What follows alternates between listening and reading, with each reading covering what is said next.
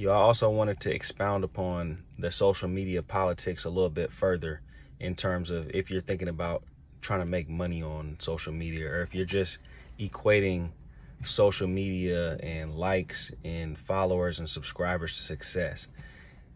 Followers, likes, subscribers, all that type of stuff is great, but it doesn't necessarily translate into money.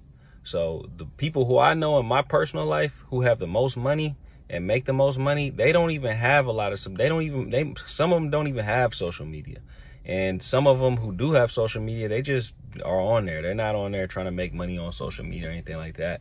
So it's like getting a bunch of followers, getting a bunch of likes, getting a bunch of attention on social media does not equate into money. Creating a revenue stream is something that's done through skill set, and it's something that's done through, plan and strategy.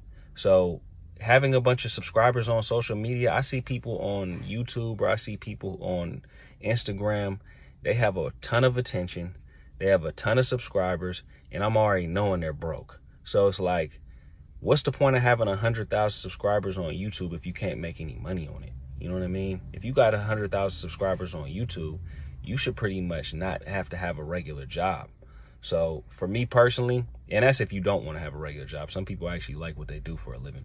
So for me personally, I just think that people have a misunderstanding about what success is nowadays because they get caught up in this social media world. And in reality, social media is not real life. It's just social media. It's just something that you kind of tune into on your phone from time to time. People aren't showing their real lives on social media. They're just showing the highlights of their lives. And one of my homeboys just sent me a text earlier, and it was talking about how basically everybody has their financial game backwards. And it's like people will go out and break the bank to go buy a brand new vehicle, post it on social media. They might get 600 likes. They might get 1,000 likes on social media because they bought that brand new vehicle. But somebody else, on the other hand, could take that same money and invest it into a Roth IRA, or they can invest it into the stock market, maybe invest in a cryptocurrency. And they're in the long game, they're going to be the ones making money on that, but that's not going to get any likes on social media. So you kind of got to take all these things into consideration, that social media is not real life, and that getting involved in politics and trying to appease people on social media and not be authentic to who you are just to try to get some likes, or to try to do things, to go out of your way to do things or make posts just to kind of get in with a circle, or trying to get in with a group on social media, or participate in all these crazy challenges that don't really have anything to do with anything that's authentic to you.